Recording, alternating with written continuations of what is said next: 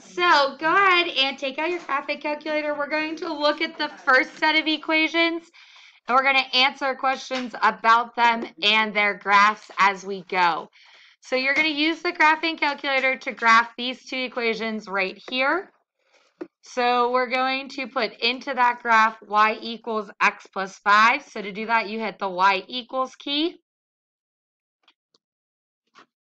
And then you're going to hit x plus 5. X is right here under the word mode.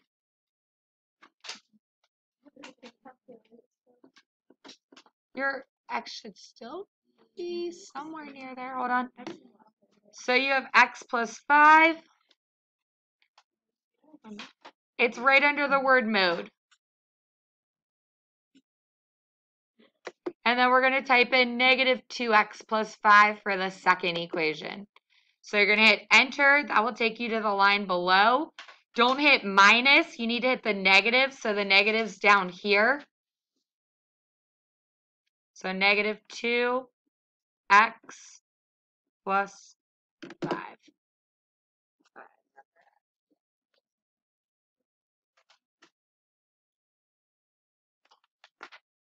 Good. Okay. So then to graph this, you're going to hit the word zoom right here in the middle. And then 6. So you hit zoom in the middle and then the number 6. Did you guys make sure you hit negative at the bottom and not minus? And did you hit the X under the word mode? All right, make sure I hit y equals again, and I'll check, make sure everything looks good.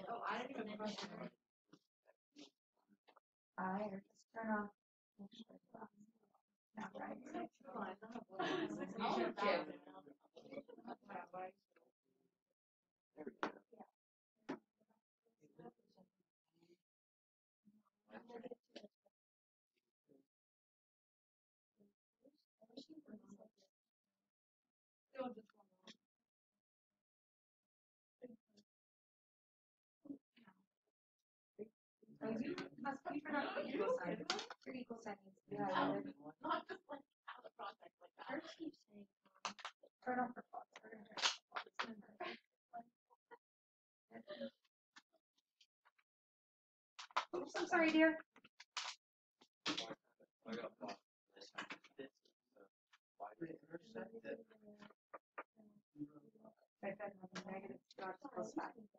All right, moral of the story is, how many times do these graphs hit each other?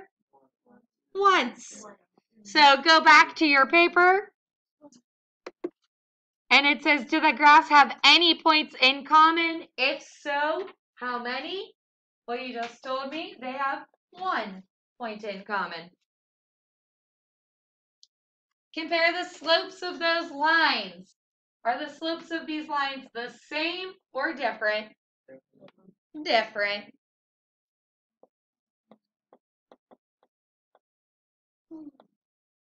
So they have different slopes and 1 point in common. So it says, what is the relationship between the slopes of the lines and the number of points in common? So they have different slopes and 1 point in common. Now we're going to look at example B. So we're going to go back to y equals, and we're going to type over what we already had. So you have y equals again. This time you're typing in 3x plus 2. And then you're typing in 3x minus 1.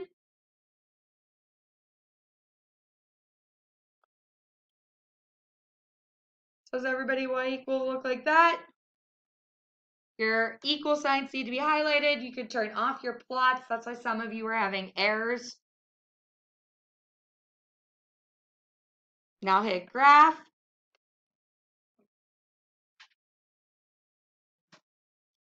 How many times do these graphs hit? Never. Because they're parallel. Yeah. So wait, after you got the y1 and y2, you did the graph. Yep. So it says, do the graphs have any points in common? If so, how many? They have no points in common. They have the same slope. And once again, none.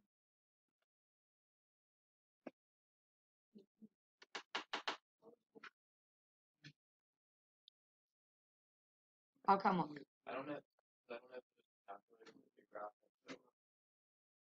No, it's not the calculator. Okay, y equals for the last one. So try this one with us. Clear it all out. So start with nothing. In y1, type in negative 4x minus 2. So negative comes from down here, not the minus. So negative 4x under mode minus 2. And then the second one is a fraction. So in order to do that, you have to put the 8x plus 4 all in parentheses.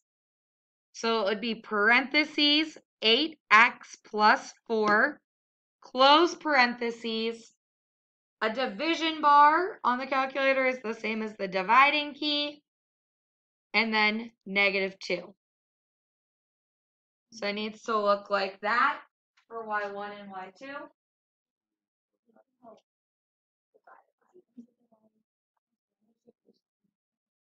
Now hit graph. Yes, you got.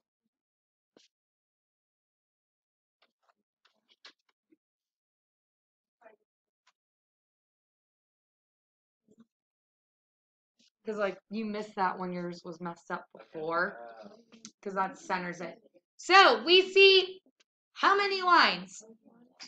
That is correct. Why? Well, if you compare these equations, if you take negative 2 and you rewrite it under both terms, what is 8 divided by negative 2? And 4 divided by negative 2? So when you simplify this, you get negative 4x minus 2, and you're comparing it to negative 4x minus 2. So they are the same line. So when you're graphing it, what's happening is the graphing calculator is graphing it once, and then it's graphing it twice, right on top of the other graph. So you're only seeing one line, because when you graph them, even though their equations are different, technically, they simplify to the same.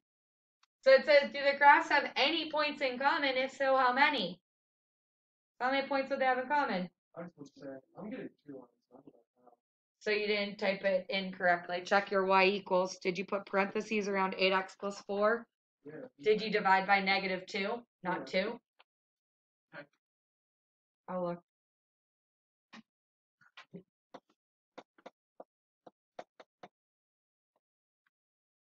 Compare the slopes. So if they're the same line, when we simplified our slopes, they were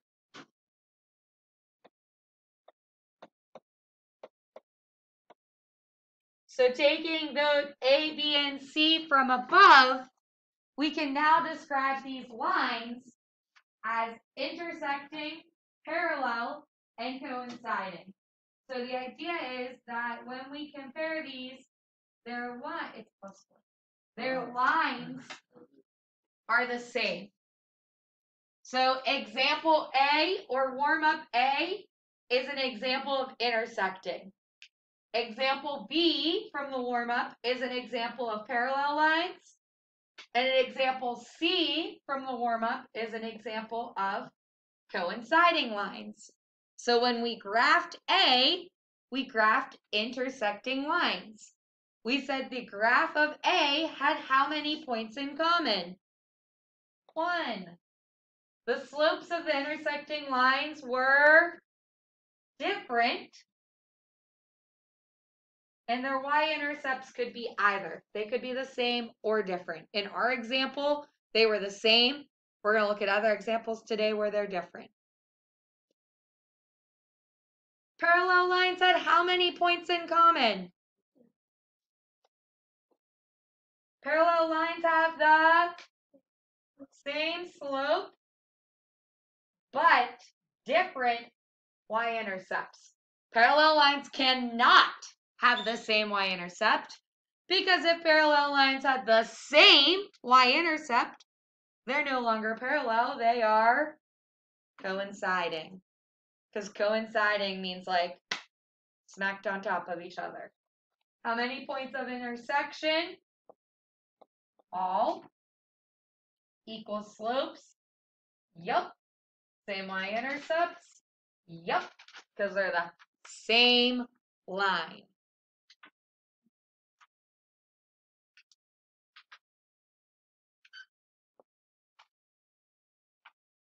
So chapter 3 is on what we call a system of equations. So in all of chapter 1, we looked at linear equations and we looked at one equation at a time. We had one line on our graph. Now we're going to look at a system of equations, which means, like our graphical example in the calculator, we're going to have more than one line on a graph.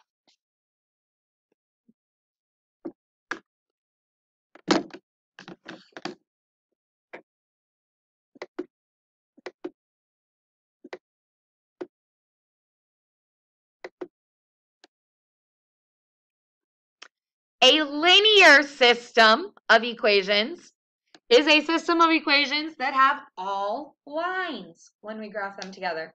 All 3 warm-up examples today were linear systems. All 3 warm-up examples today were linear systems.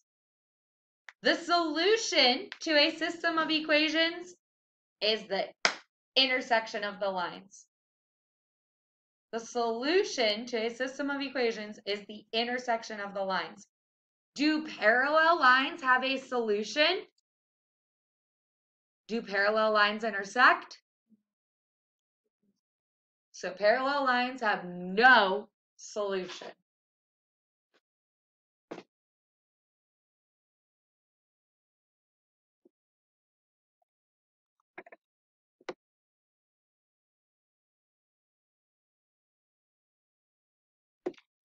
Systems of equations are described in one of 3 ways.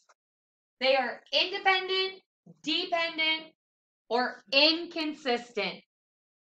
An independent system has one solution.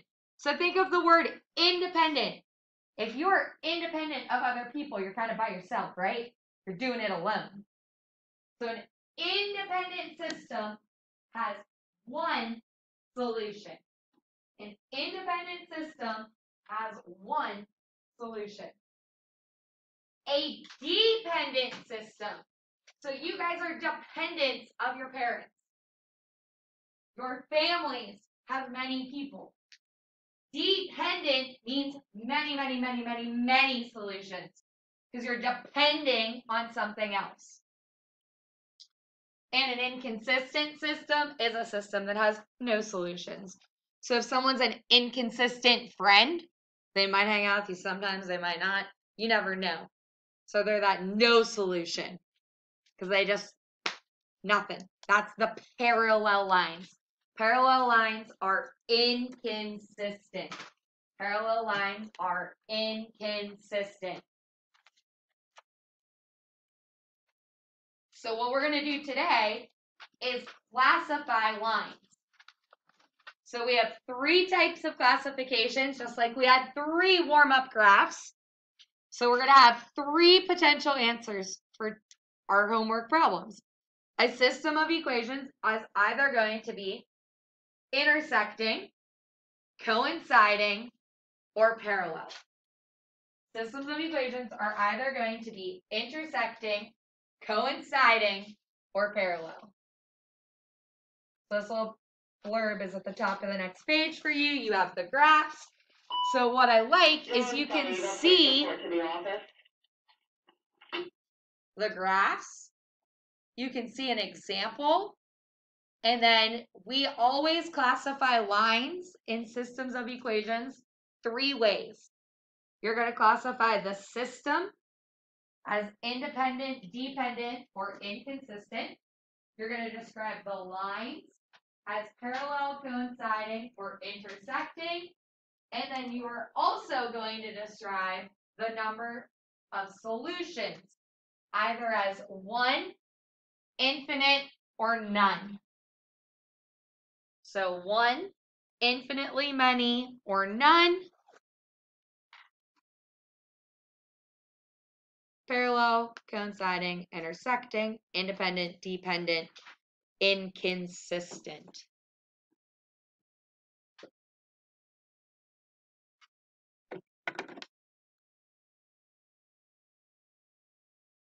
So let's look at a system of equations. We don't need to graph them because all we need to do is compare their slopes and y-intercepts. So what we're going to do is get both equations in our favorite form. Y equals mx plus b. So the top equation is rather nice. It's already in that form, right? Done. But we need to change the bottom equation. So we're going to solve for y. We're going to take the bottom equation and solve for y. So if you have negative 6x plus 2y equals 4, and I want to solve for y, the first thing I'm going to do is add 6x to both sides.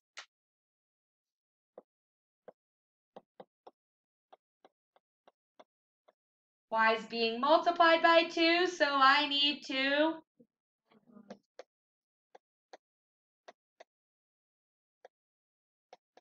Six divided by 2 is? 4 divided by 2 is?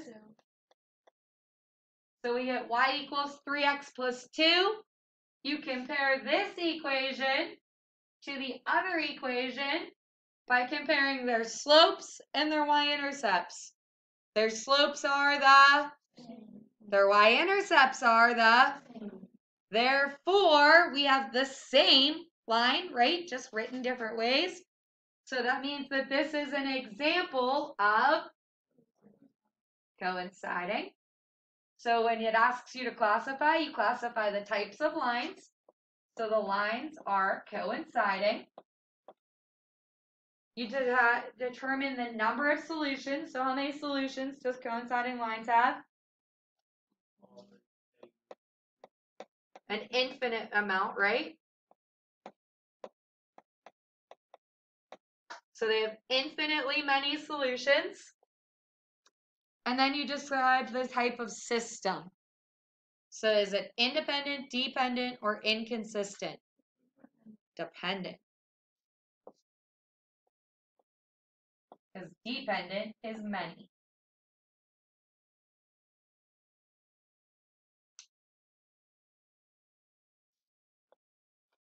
Number 2. Get both equations in y equals mx plus b. So here we just have to, yeah, what's up, hon?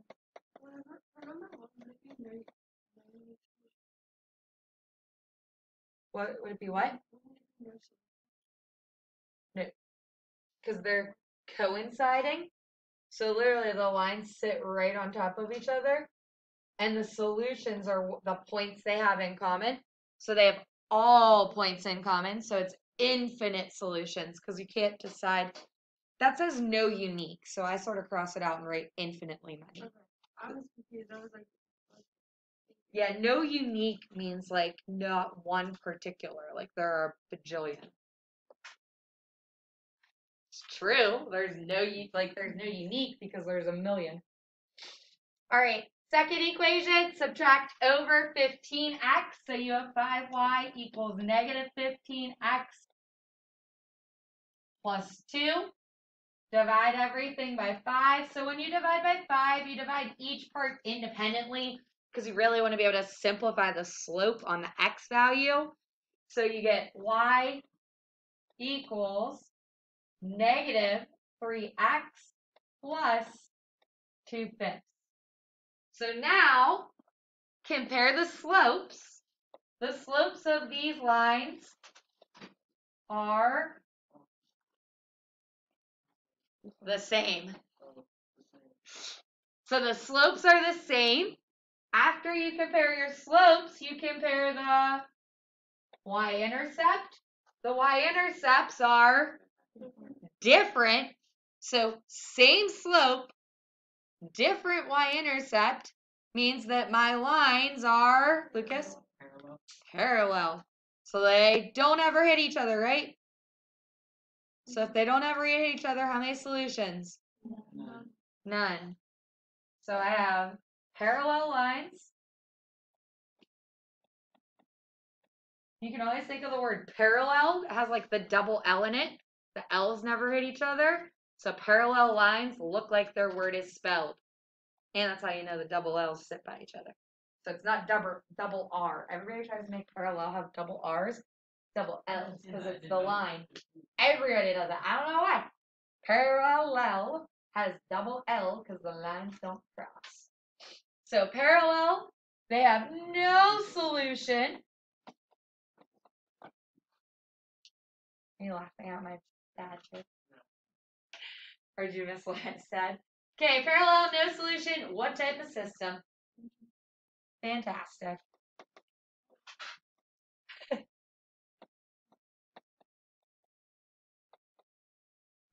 Can't get my teeth. There we go.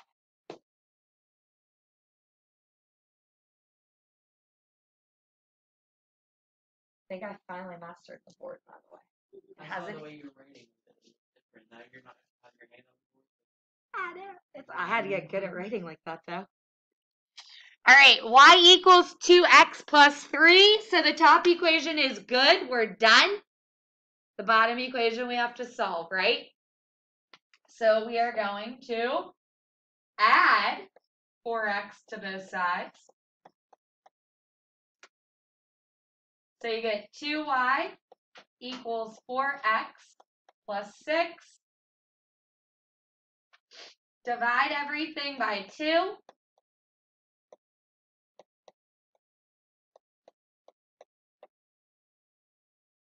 And once again, when I simplify, what do I get? Coinciding. So because they're 2x plus 3 and 2x plus 3. So we have coinciding, infinite,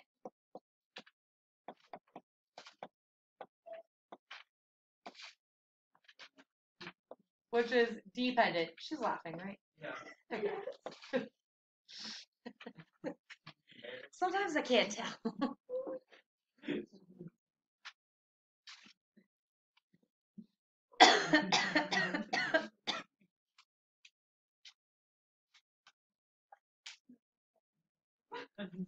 Don't say that. I add numbers wrong all the time. Literally, like yesterday, I said, like 2 divided by -1 was 2 instead of making it -2. Like on my video, so you're fine. I can't add and subtract some days. All right. X minus y equals 5. Subtract x. Divide by -1.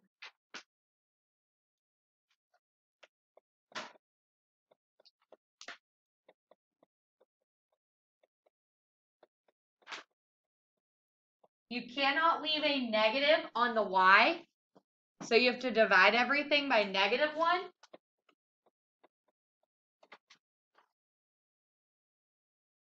So we get y equals x minus 5.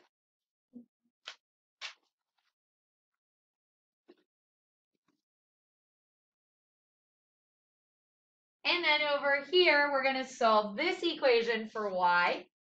So we just have to subtract over our 3. So we get y equals 2x minus 3. Compare your slopes. So are the slopes the same or different?